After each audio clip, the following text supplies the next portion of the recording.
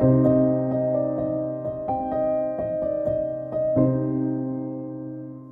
guys, it's Sandy, and I have a slightly different video for you today. Instead of a tutorial, I'm showing you 37 Christmas cards. I've been going a little bonkers lately trying to get a start on my Christmas cards.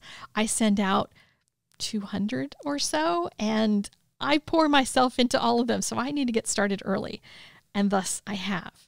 And what I decided to do this year, in addition to creating 2 brand new holiday classes that you'll see at the end of this selection of cards, is to go through all the existing holiday classes that I have and make new samples to put in the classrooms.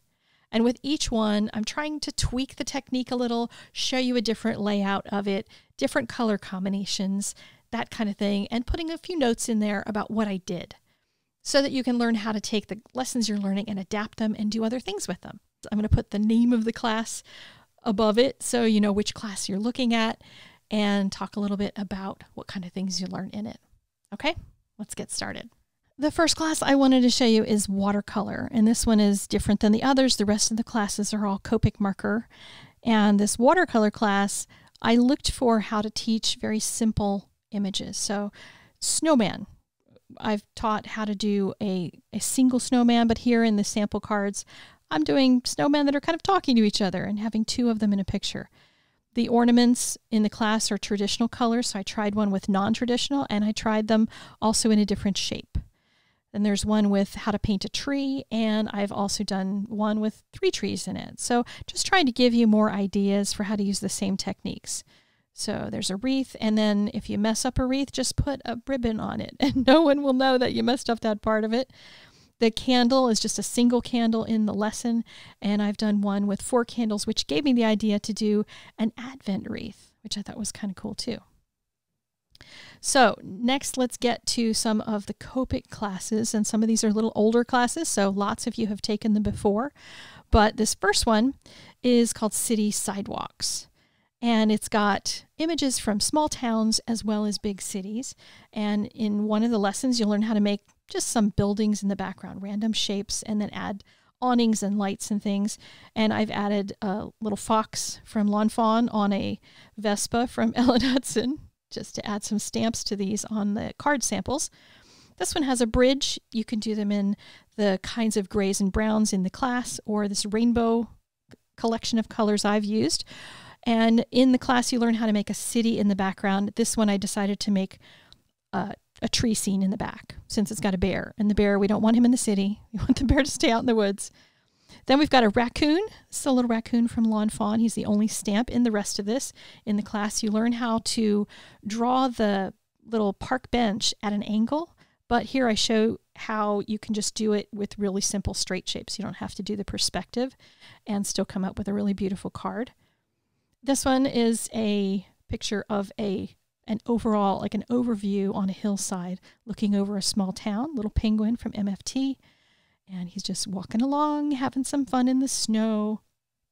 This one, I think I've seen used by more students in postings on Instagram, etc., with having this road in the middle of a city where we talk about perspective a little bit, so you get the lanterns looking like they're going off into the distance, etc., and really fun image for holiday cards. The next one is much more outdoorsy. So we've got the city types of scenes and the town types of scenes with buildings and structures, and then we focus on just doing winter wonderland. And in that class, we just do trees and mountains and that kind of stuff. So this one has really soft trees in the background, one of the fastest backgrounds you can do. Just this hint at the fact that there's trees there really works beautifully. The technique is really nice, and there's a more complicated one than that in the class.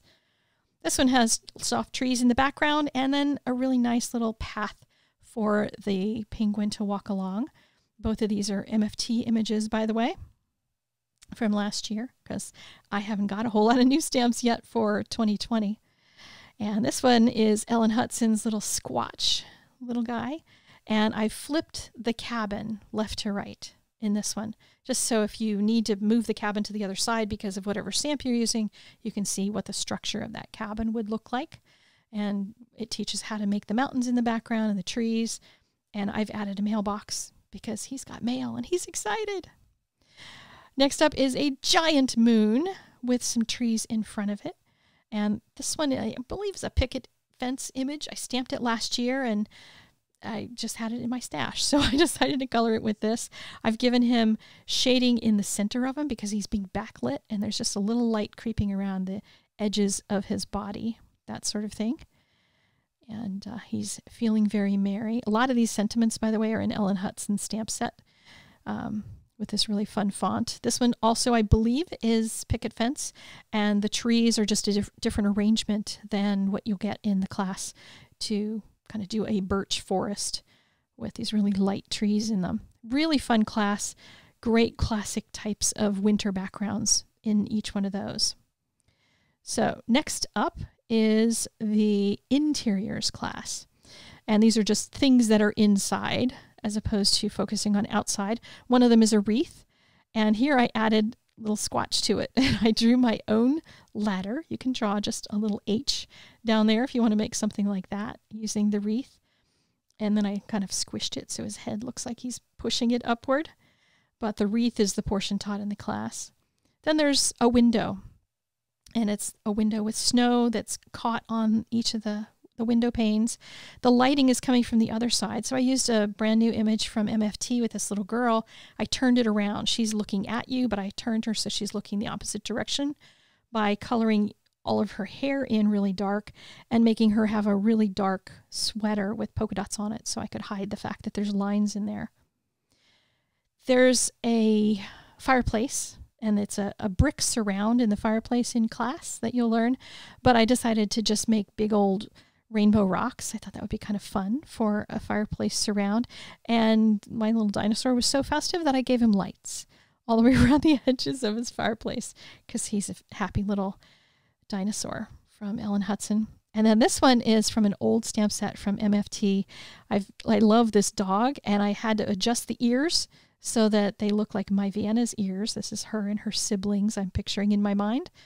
And you'll learn in the class how to make the pillows and the blanket and all of the quilting and everything on it. So if you have stamps that just have a head peeking out, you can use that kind of thing. And I've added shading across it so that it looks like there's an open door with casting a little ray of light into the bedroom so you can peek in at the kiddos. And the last one in this one is a Christmas tree. The main lesson is a triangle-shaped Christmas tree all decorated up. And I decided to scale it up because I had this image. I believe this is from Penny Black, I think. And I had to make the tree bigger. So there's that. Now on to the new classes. This Starlight Starbright class is, I was focusing on things that you could use with nativities. But you can use these backgrounds for other things too. And in each one of these lessons, I do a bigger piece of paper and then I show you just a sample card. I don't show you how to make the card, but you can see that I've taken the background and translated it into being on a card itself. So there's just different kinds of skies and different ways to apply the color. This one is kind of Aurora Borealis-ish, but not completely. But it's much easier than you might think to create something like that. This one was an accidental technique, learning how to make these God rays on something. It just kind of happened when I was messing up with something. I thought, that looks really cool, and figured out how to replicate it. So there you go. I also teach how to make a cave because some people think that Jesus was born in a cave rather than an inn because he was kind of outside the inn. It might have been a cave. And so I show you how to make a cave if you're interested in doing that. And then we have a cloud bank. And I was picturing light coming up from the earth and shining on the clouds like it does sometimes. And I've created a card sample for it with baby Jesus. Don't worry, he's got some sort of roof over him. I'm sure he's not just out there open to the elements. But I do talk about how to make the hay and make sort of a divot for the manger to set into and that sort of thing. So just a little bonus addition to that particular lesson. And then we have a desert because everybody's going to have an image for the three wise men, right? And the camels. So you can use the bottom portion of it and use the sand for that, or you can put something else in there if you need to and use this background for some other type of card. But the whole idea of the dusk, that deep setting sun in that really bright color with the beautiful starry big sky behind it. I thought was going to be really nice for all those images that we get this year that are going to be coming out. We're going to be getting lots of nativity scenes, I'm sure.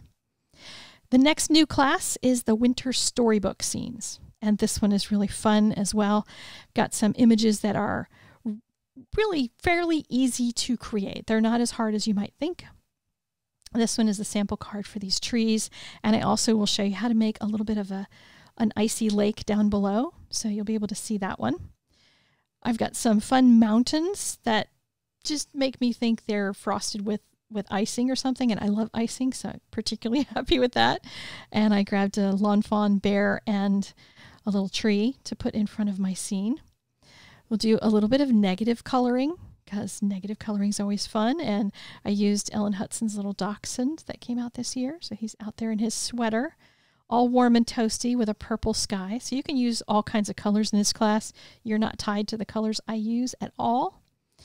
And here I decided to make some really graphic mountains that would be really craggy. And for the sample card, I used a donkey from MFT. Lots of MFT in my collection of late. And then this one I think is going to be everybody's favorite, this rainbow forest, which is really beautiful. And on the card sample, I flipped left to right, which hillside was in front and which one's behind, but used a little image from Reverse Confetti for this particular card. So that is the new classes. I hope that was helpful for you in figuring out which the heck one of these classes might best suit the types of cards that you want to make this year and what suits the images that you get this year, because what stamps you buy is going to dictate the kinds of scenes you're going to probably be using. But also be thinking about using some of your non-holiday images for your holiday cards. Because when you put them in a holiday scene, any animal, any little person, anything can be on a Christmas card. All right, that's it for me. I will see you guys later. Links to everything are in the doobly-doo down below, and I'll see you again soon. Bye-bye.